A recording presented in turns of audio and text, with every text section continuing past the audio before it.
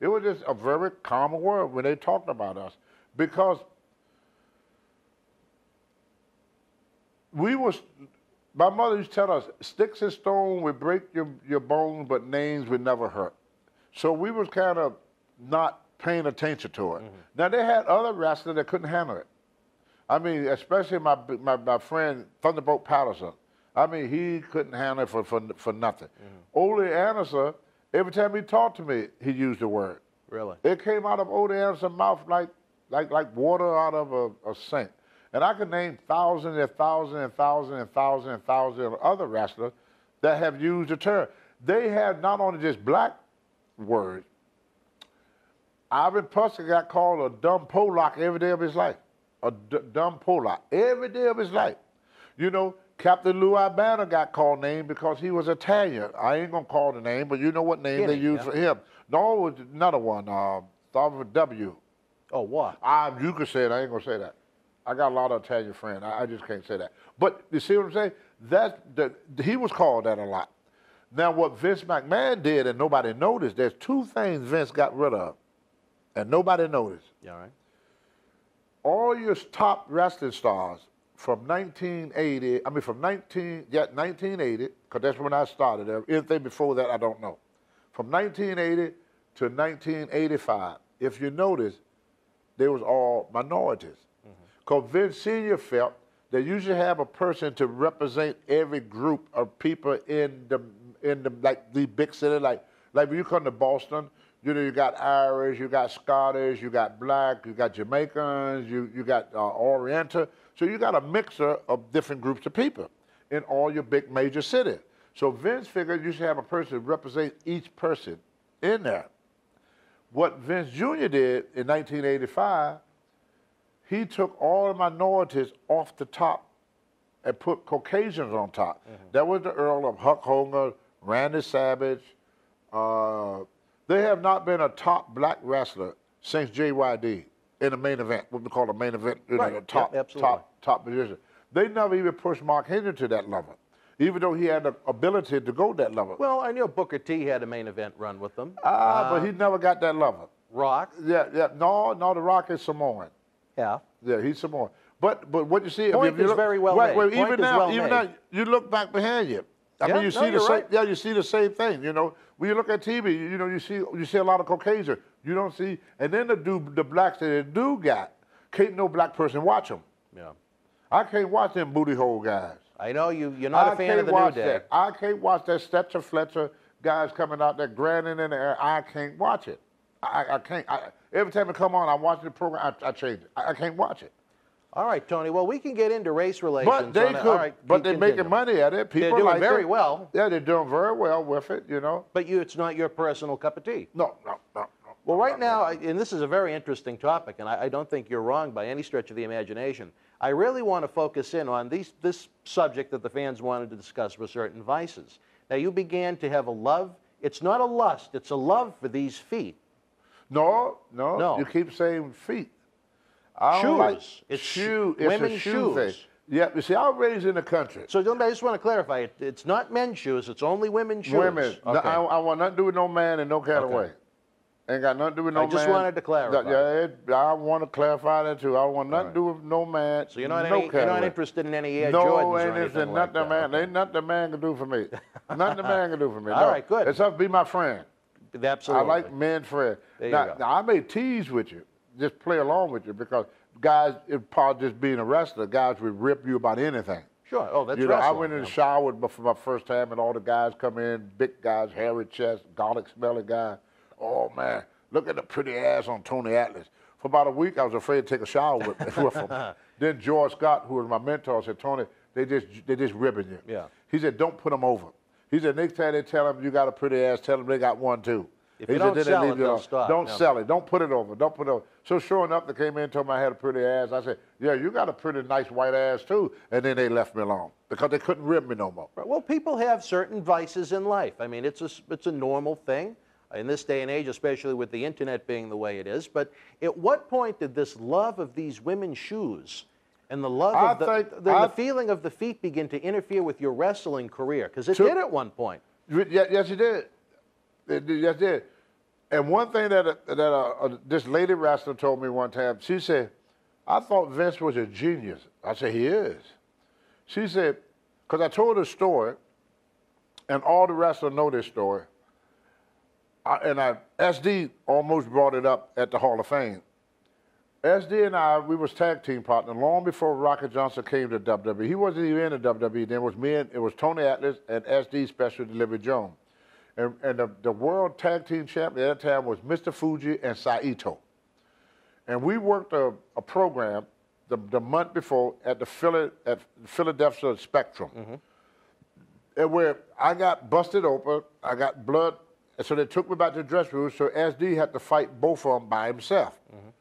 So just as they started getting the best of SD, here I come down the ring, doing the old, 1776, my head was wrapped and everything. Always works. Yeah, it always works. And so I come running to the ring, where the people got all excited and everything. So I ran them off. Then it came back in the following match, where it was Tony Guerrero and Rick Montel was going to fight Fuji and Saito with special referee guest Tony Atlas. Oh, okay. Where the same thing happened. They jumped me again. Now I'm coming back the following week for the title, and that the week before, Captain Lou Albano always tried to give me advice. Was a great guy. He said, Tony, don't screw up. They're going to go all the way with you. If you don't mess it up, they're going to go all the way with you. So I went to tell this girl on the phone, and she said, I got some new tennis shoes. I said, you do? She said, oh, yeah, these shoes, I'm going to walk all over you when you get here. And I said, well, it's going to be about 2 months before I have any time off to leave. I said, I'm booked solid straight for 2 months. I said, maybe you could catch a ticket to come here. And then she said, well, you can come here for 1 day. They're not going to miss you. And she kept talking about these tennis shoes, Finally, I took and left, hopped on an airplane, left my car at the Newark airport. For some reason, Chief Stormbolt came up to me, and my keys were locked in the car. And I said, darn it, I locked my keys in the car. I said, I can't get to the show tonight. I was happy. Now, Chief, to me, he was trying to help me. I thought it was just messing up things, because now I got an excuse to go. I can't get in my car. So Chief said, well, I would take you to Philly. He said, this is one of the most important nights of your life, so you need to go to Philly tonight. You really need to be there. And he said, I'll take you to Philly, and I would get a locksmith. We'd come back here. I would bring you back here where you could get your car. I said, darn it. If I go with Chief, I ain't going to get them tennis shoes. So I said, no, I don't want to do that, because at the locksmith, blah, blah, blah, I just was saying all type of stuff. She said, what the hell am I doing? I'm going to bring you back. So as he's talking, I'm walking away. I'm trying to get away from Chief, because all I could think about were them damn shoes. Got on the airplane. Back then, you could buy a ticket at the counter. You just throw the money down, and you could buy a ticket in cash back then. This is around 81 or 82. You could just pay cash for your ticket. So I got me a plane ticket. I flew all the way to L.A. The girl walked on me and everything. We did our thing. Now I had to find out a reason to come back. I told that story to this lady wrestler named Amanda Storm. She said, see, I told you Vince ain't no genius. I said, why is that? He said, if he was smart, he would have got a girl and paid her just to follow you around with a pair of tennis shoes.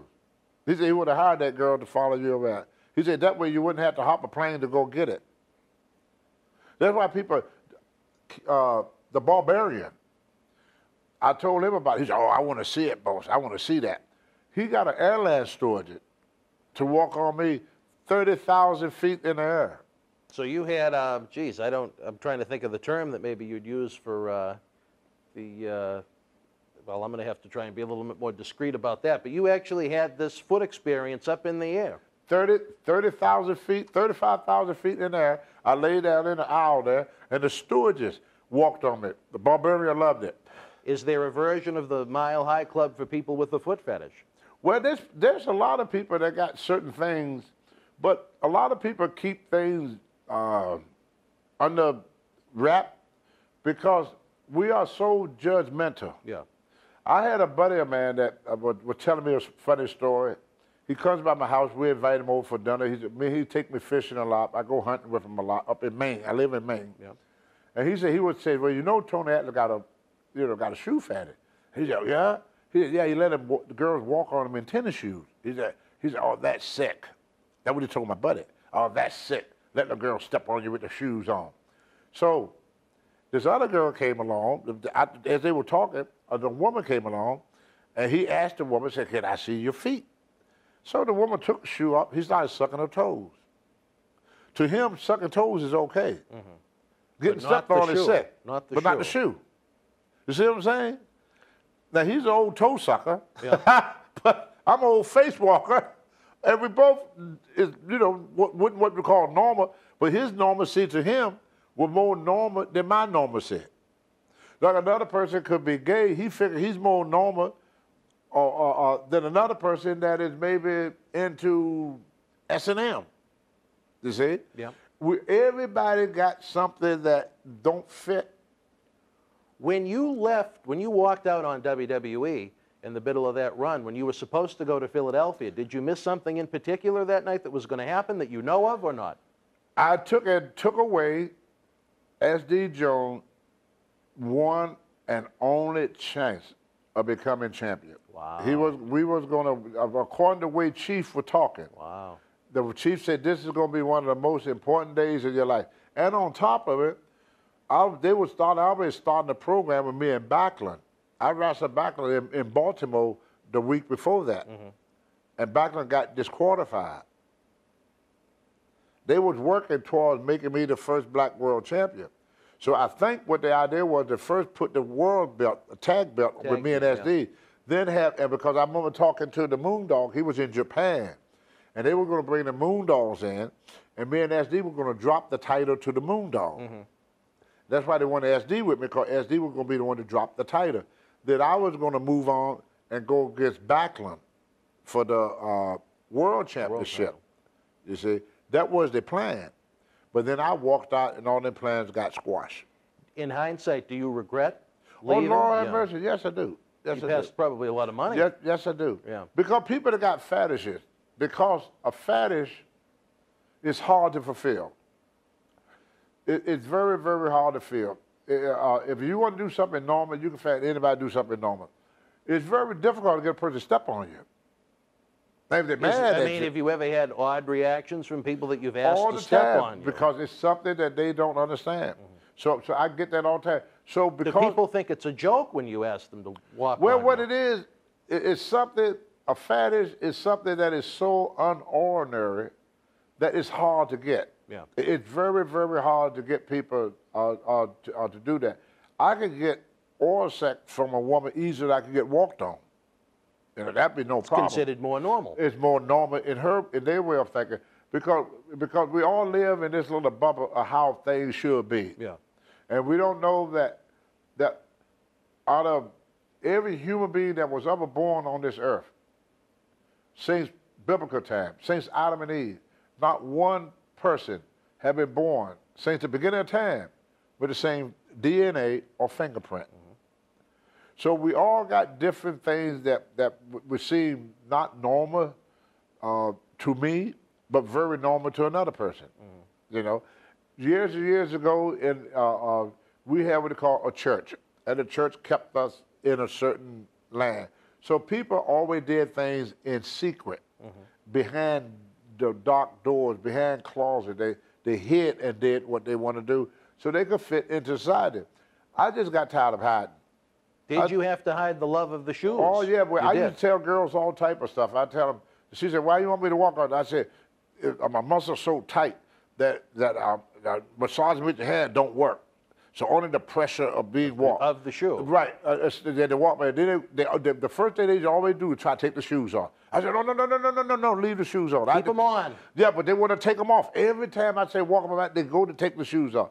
And then now I got to ask you this, Tony. Would you only have them do it with new shoes or used shoes? Well, would you have people walk in off the street with, dirty bottoms of their feet and walk on shoes and walk on you? It depends on how bad the urge is. Really? See, so there were times someone would come in walking on the street and then you'd have them walk all over you. If the urge is right, yeah. Really? Yeah. But one thing about having a shoe fetish, and if those that have seen the tape, I'll allow women to punch me and kick me because I become so submissive that I let her do what she wants to make her feel more dominant. My job is to make that woman feel dominant. And a lot of women got a lot of built-up frustration. Yes. So they, as a man would say, it's a great way to relieve PMS. The World Wrestling Federation was live in Leesburg, Virginia, Sunday, March the 6th, 1983. In the opening contest, Baron Mikel Cicluna beat Mac Rivera. Eddie Gilbert with the win over Johnny Rodz. Charlie Fulton battled Jose Estrada to a draw. Judy Martin and Elizabeth Chase defeated Terry Shane and Joyce Grable. And in the main event, Superfly Jimmy Snuka and Rocky Johnson victorious over the Wild Samoans via disqualification. If you were in Leesburg live, share your memories in the comment section below. Use the links in the description box to keep Wrestling Legends working in our eBay store and on our acclaimed Patreon streaming service so we can bring you more interactive superstar shoot interviews to relive the good old days of professional wrestling. Check it out. Boston Wrestling Sports in the MWF explodes into a new year with professional wrestling content galore and need you to join our family. Every Tuesday night at 10 p.m. after our Monday Night Raw review, it's Wrestling Insiders at your house with WWE Hall of Famer Mr. USA Tony Atlas. Wednesday nights at 10 p.m. after NXT and AEW, join rotating legends on Wrestling Insiders Special Edition. Every Thursday night at 10 p.m. after our NXT and Dynamite review, it's Marty Jannetty's No Holds Barred Sex, Drugs, and Rock and Roll Journey on Wrestling Insiders Party with Marty. Friday night after SmackDown, don't miss John Cena Sr.'s Wrestling Insiders Fabulous Fridays. Plus, look for classic clips, history videos, bonus live episodes, pay-per-view, watch-alongs, and more. For less than a cup of coffee at Starbucks, get early ad-free access to our Wrestling Insider talk shows, our acclaimed studio shoot interview DVD library, and help keep wrestling legends working during the worst of times. Join our growing family at patreon.com/Boston Wrestling. Expect the unexpected in 2021.